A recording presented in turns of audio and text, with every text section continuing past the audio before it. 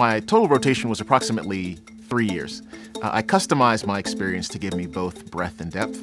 Over the course of those 3 years, the three critical rotations for me were claims operations, the Nevada health plan, and my time with mergers and acquisitions. The claims piece for me was really important, primarily because it was my first exposure to healthcare, and being in that setting, you truly get to understand what the end goal is and how things start to work.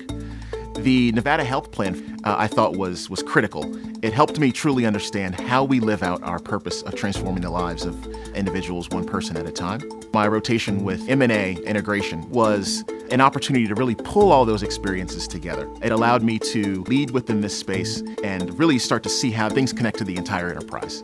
I have no doubt that the experience, the challenge, and the exposure that I got through the Executive Immersion program just allowed me, I think, a unique perspective on how to help engage and how to help drive value for the organization.